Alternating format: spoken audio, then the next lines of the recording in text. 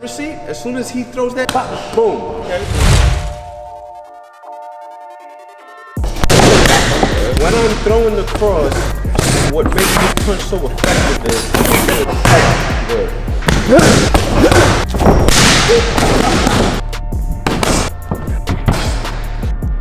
Now this is super advanced again, guys. This isn't for the beginner.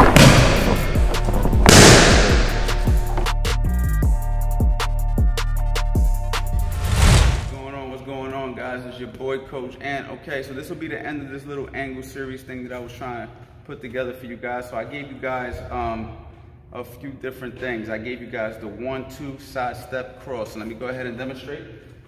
If you didn't see the video, you need to go into my website. I mean, not my website. You need to go back to the previous videos and punch in, you know, how to side step. Okay, and then the other one will be how to angle or whatnot. So I should have them linked up over here somewhere at the end of this video. All right, I'm starting to get a little bit more savvy with this YouTube thing. But anyway, the first one that I demonstrated a few days ago was a 1-2 side step to the right, right? So it was 1-2 side step 2, right? I explained on that video why you do it, how you do it, etc. No need to do it again, okay? If you want to see that, you go to that video. The other video that I did was angling off, right? Where we pivoted, bang, remember that one? Or we took the step, bang, bang, okay? Which puts you in a nice position to get off to the angle. I fully explained that. So now what we're going to do is move forward and we're gonna combine the two. It's pretty self-explanatory, but I like to demonstrate and teach this way anyway. In boxing, you learn different techniques, right? And then you build upon them. You can blend in different techniques with each other. You know what I mean? They all integrate together. And that's the beautiful thing about boxing, you know? Boxing is in reality simple, but difficult at the same time. I love to say that because the moves are, there's only so many punches you could do in boxing. There's only so many combinations you could do in boxing. There's only so many ways you could defend.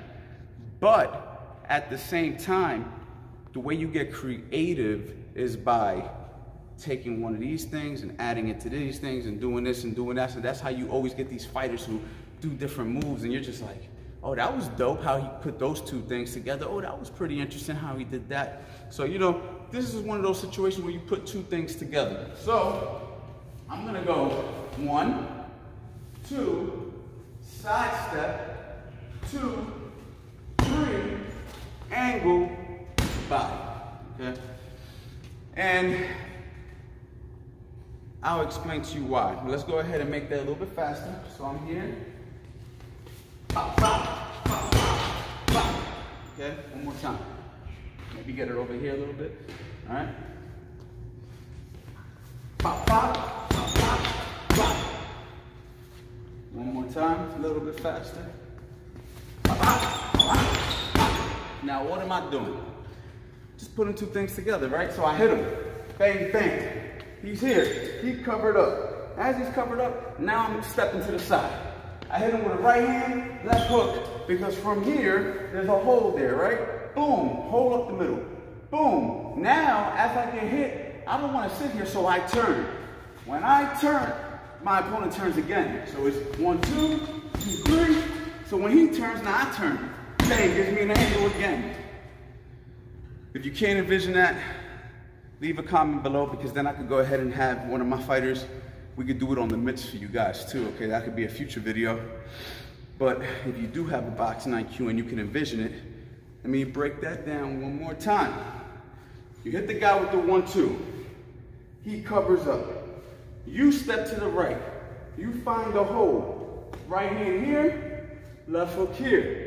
As I get hit, I realize you're off to the side. I don't want to stay here. I turn. When I turn, he turns again, which in turn puts him onto the side, which leaves him right here. A shot here, a shot here. Pop, pop, he's covering up. Whoop, pop, pop, he turns. Whoop, sorry, you turn. I got another combination for you. That's how you hit a heavy bag. You do things like that. You focus on things that you can actually do in a perfect situation. When you are shadow boxing, when you are hitting the heavy bag, you are literally, okay, doing training your fundamentals, the only time you're not gonna get hit back. The heavy bag doesn't hit back, and in shadow boxing, you don't get hit back. So let's just say I'm demonstrating the shadow boxing. I'll do it right here for you guys. Pop, pop, pop, pop, pop. All right, so if I'm boxing, boop, boop, boop, having fun. Pop, pop, pop, pop, pop, pop, pop, pop, pop, pop. See how I just did the pivot that time? It doesn't matter. But my thing is, you are in a situation where your working situation and stuff, best case scenario. So I get to work on my skills, best case scenario. Best case scenario means I'm not getting my ass beat, all right, pardon my French. I'm not getting beat up because I'm not boxing anybody, but I still get to work on my craft. I gotta have an imagination. So that's when you do it. You do it on the heavy bag. Don't be one of these guys who just wail the bag. Put yourself in situations, work angles, work head movement, work feints, use a jab. Make believe they're punching back at you and slip and roll and do different things. This is how you become creative. When a coach coaches you, we give you the tools. Think of it like you're a painter or artist, right? That's what fighters are in reality. We're artists in a way. I give you all the paint brushes, I give you everything. You draw your own picture. I can't draw the picture for you.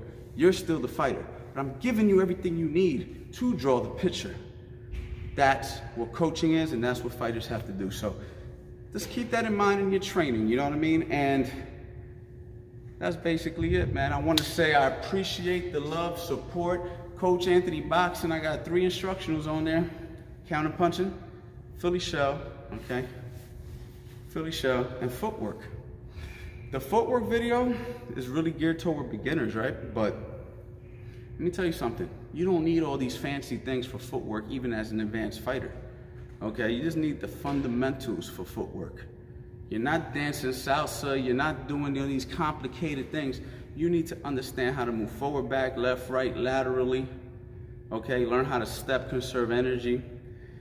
So don't start thinking you need all these complicated things. That's another story, okay?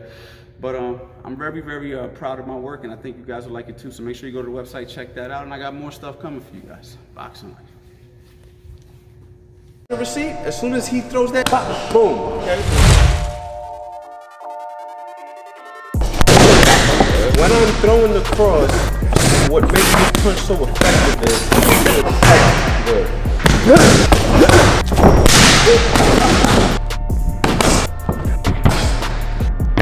Now this is super advanced again, guys. This isn't for the beginner.